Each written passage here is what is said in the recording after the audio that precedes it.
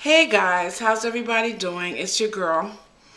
Nothing's Impossible 77. Today's Saturday, April 14th.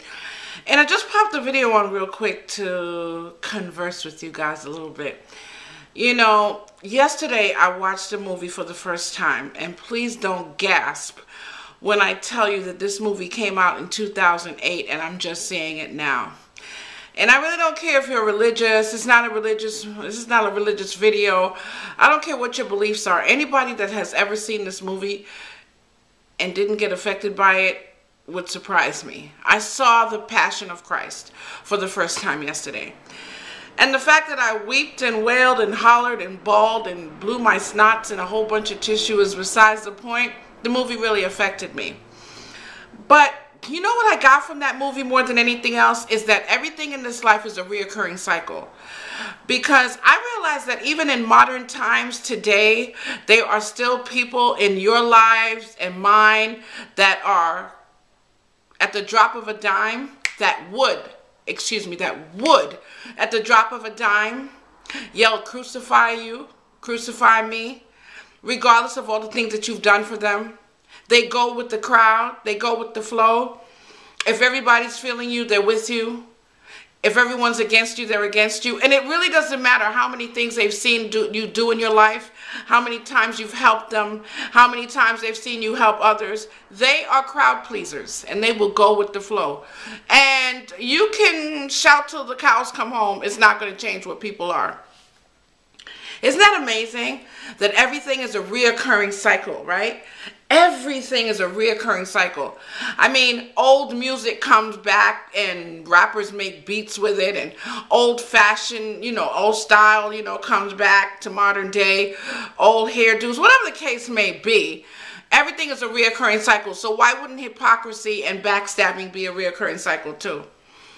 I find that a lot of the ancestors of those scribes and Pharisees that were in that movie are still alive right now and kicking. And truth is, some people, may not want to betray you, but because they don't have any backbone, they will.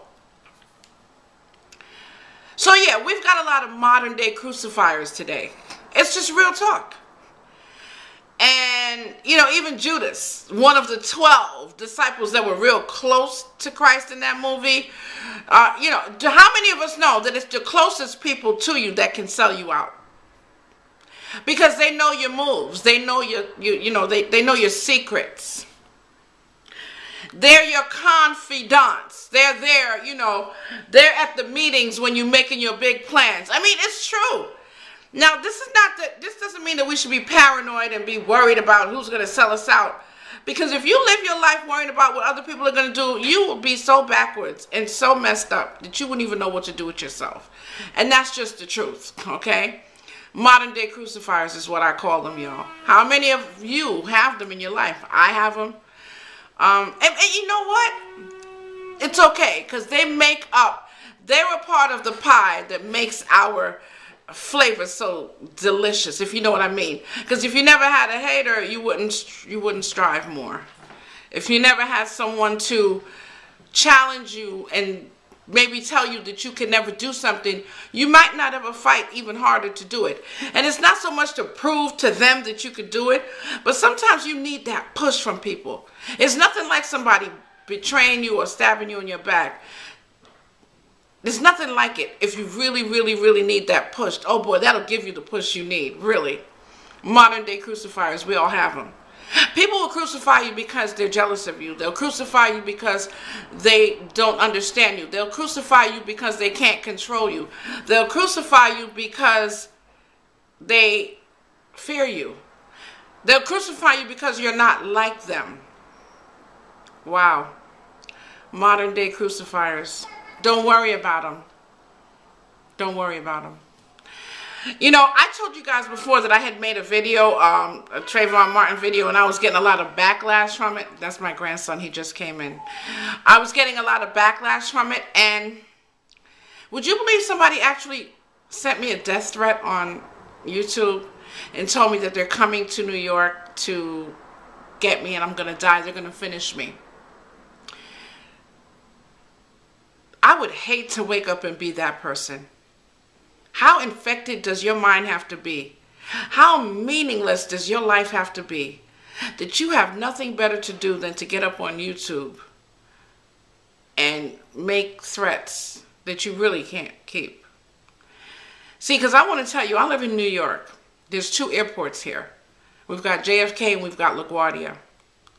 Now, it dawned on me that you might not be able to fly.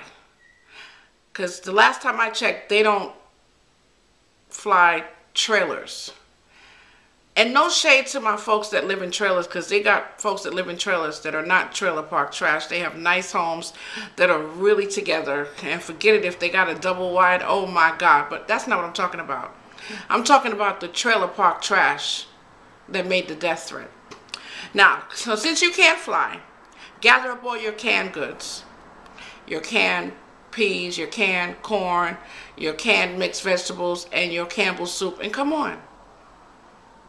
And I'm looking you dead in your eyeball. Come on. And I know the tone of a child on YouTube. I know the type of, grammar. This is an adult. I can tell you this is an adult. It's not a child. It's not one of those little silly, childish, those little children that get on YouTube. This is an adult. Come see me.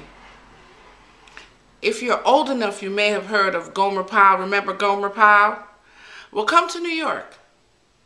And you will get a surprise, surprise, surprise. Come see me. Don't think because I'm so positive and I'm so focused that you can come to New York. Now, I know you're not coming, but I want you to. I want you to.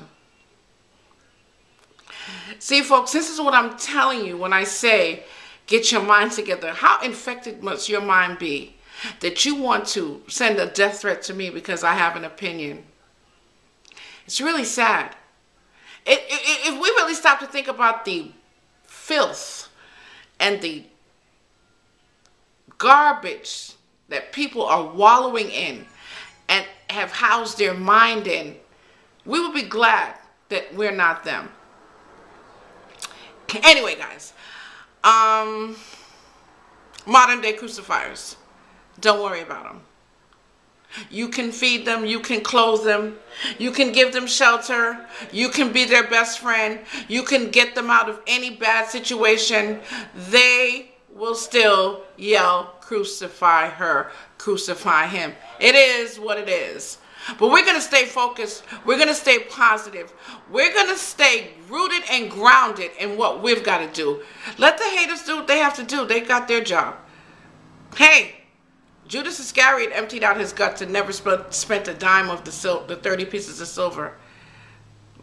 It's sad, but hey, in every house, there's a vessel of honor and there's a vessel of dishonor.